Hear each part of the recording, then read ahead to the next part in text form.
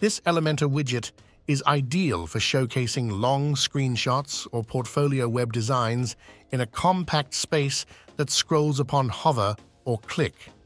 Let's dive in and learn how it works.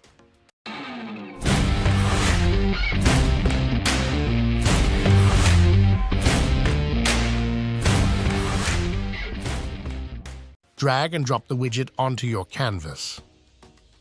After adding the widget, you can upload an image to Showcase. Please note that this widget can redirect to a different page on your website. I'm using a screenshot of a mobile app, so I'll set the type to mobile. Navigate to the Style tab and adjust the ratio to fixed while fine-tuning the aspect ratio to match your design.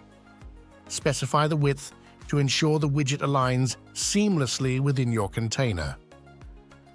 Return to the General Settings. Adjust the direction based on your specific use case and design requirements. Activate the scroll effect upon hover or click using the trigger setting. Specify the animation duration in seconds to finish up. Within the overlay settings, you can choose to include an overlay accompanied by an icon.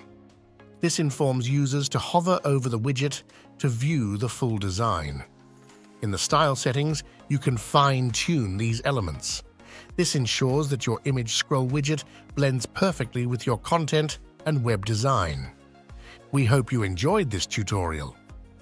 Don't forget to subscribe to our YouTube channel for more awesome tutorials. It's time to start using unlimited elements and give your Elementor website superpowers.